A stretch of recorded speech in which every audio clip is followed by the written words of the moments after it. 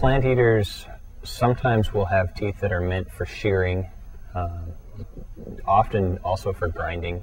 And if you look at meat eaters, their teeth are generally going to be more cone-shaped, more pointed, functional not only in terms of slicing and cutting, but also just in terms of hanging on. Plants tend to not run away from you when you chew on them. If you look at things like ceratopsian dinosaurs or duck-billed dinosaurs, their teeth operate in what we call a dental battery. There's this whole mass composed of individual teeth, but it basically creates almost like a mortar and pestle kind of a operation. T-Rex teeth appear to be shaped not so much for cutting and more so for penetration and for crushing. If we look at non-tyrannosaur dinosaurs, the smaller meat eaters, velociraptors, Deinonychus, things like that, they have pointy teeth, but the similarity sort of ends there.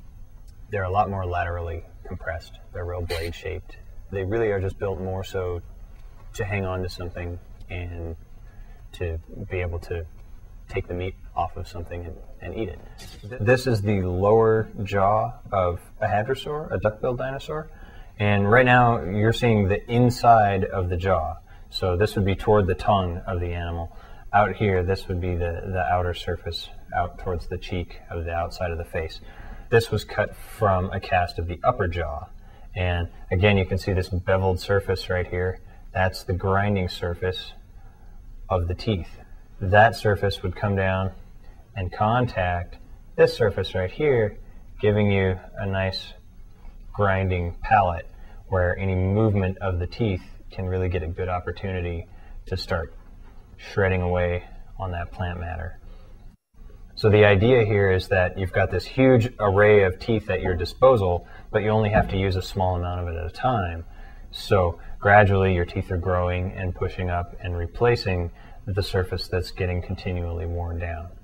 And the nice thing about a dinosaur, if you're a dentist anyway, is that you get fresh teeth forever.